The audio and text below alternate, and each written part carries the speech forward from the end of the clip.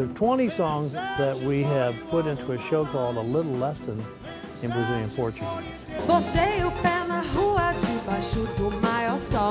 The idea of our show is combining live music, a band, very talented Brazilian musicians, with some narration, telling a story, and then supporting all that with multimedia.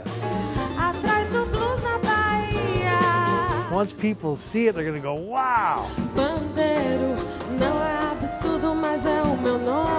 Brazilian music arguably has as much of a base of fans around the world as American music.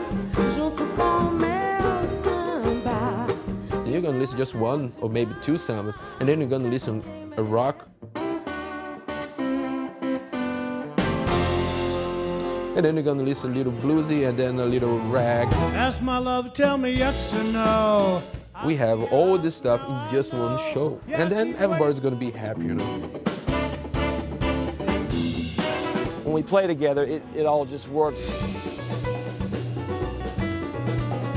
The idea behind the show is to give people in the U.S. a broader understanding of Brazil. The eyes of the world are on Brazil. 2014, we have the World Cup. 2016, the Olympics. It's a very interactive kind of presentation. And that's one of the great things about Brazilian music. It's people participate. It's awesome. Oh, it was great. I love that music. It's fantastic. Oh, I got desire to go now.